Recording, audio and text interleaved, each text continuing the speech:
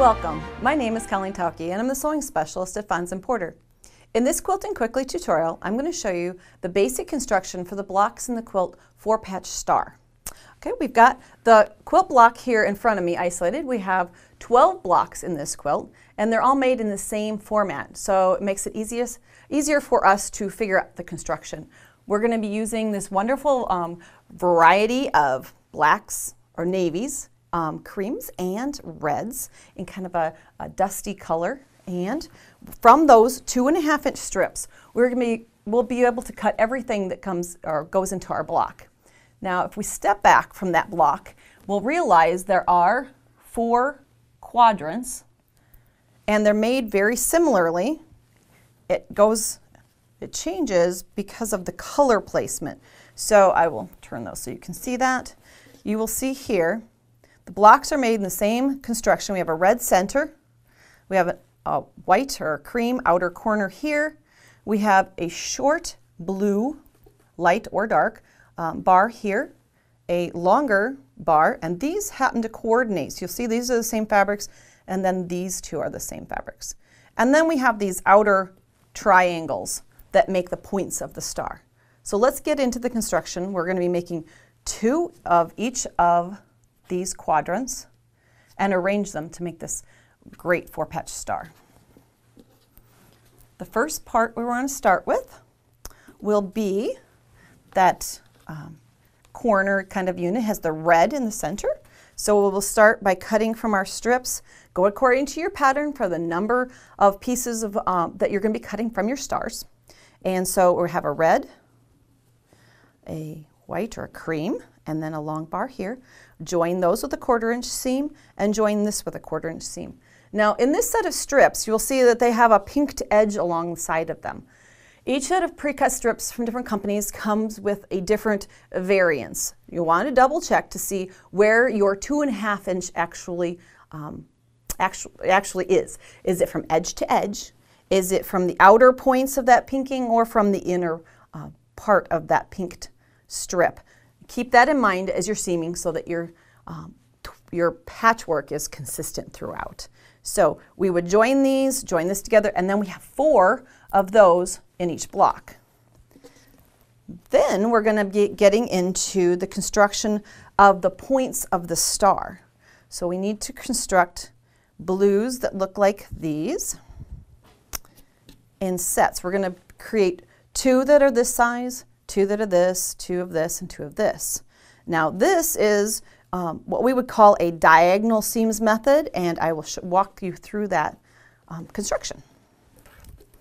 We're going to be using, whether it's a long bar or a short bar of blue, we're going to be joining a white square to the end and creating a point for the star. And the way we do that is to take that white square, take a ruler or any straight edge. I'm just using a small one, it's easy to maneuver. Take a mechanical pencil or a fabric marking pencil of your choice. You're going to mark from corner to corner diagonally.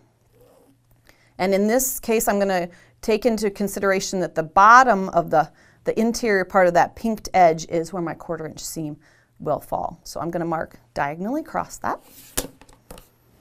Then I'm going to place it.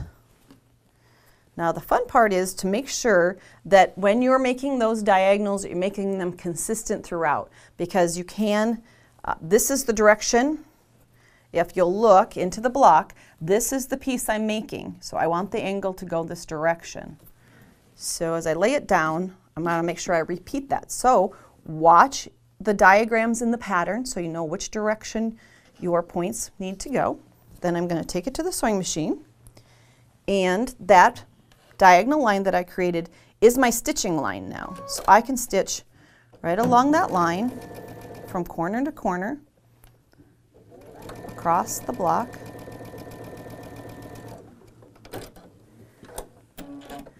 And when you're making this, you'll be making a lot of them at once. You'll want to keep together, though, the groupings. You can sort later if you'd like to, but you can also do groupings. Say I would do all of the blues in this print all linked together, one behind the other, chain piecing in the machine, and then I would take all of the navies that are alike and chain those because you're going to need them in groups to create this pattern. Remember that we had long and short bars of the same print. Now I'm going to I can do it with my finger and then I take it to the ironing board. I can open up that fabric, finger press all the way to the seam so it's nice and flat, touch it with the iron. People want to always skip this part, but it's probably one of the most important parts is getting the seams nice and embedded and flattened. And then to come back with the scissors, you can do it with a rotary cutter also, but a scissors also works. You're going to cut away the underneath layers because you wouldn't need 3 layers of triangles underneath there. You just need the one. Now you've created that unit. Repeat that process for all the star points in this quilt. You have 12 stars and 8 points within each. So once you get those all created, then you're going to want to use that center unit, a square unit, to create the star points like this.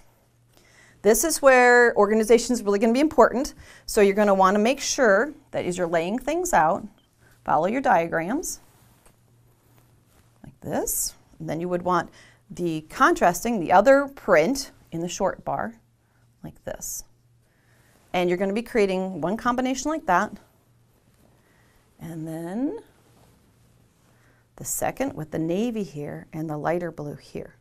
You'll notice though that the quadrants are all alike, so once you kind of get into the rhythm, it's good maybe to sit down and be able to make one entire block so you can put it together. Then it comes down to arranging your quadrants. I'll take these things out. So if we wanted to reproduce this block right here, think about the placement of the points. The 2 lighter blue blocks go side by side, one long, one short. If I've got a long point here, that means I need a navy blue short point next to it. Here, the long medium blue or lighter blue, and it pairs up there. So we create a 4-patch star. So these into a row, these into a row, and then join your rows for your 12 blocks in 4-patch star. The last point in this quilt is that it has a light blue sashing, and then that runs as a grid through the entire quilt. And the outer border, if you look closely, has linked together the remaining pieces of the medium and dark blues so that the fabrics actually do change as they make their way around the outer border of the quilt. For more of our video tutorials, join or visit our website. Thanks for joining me today.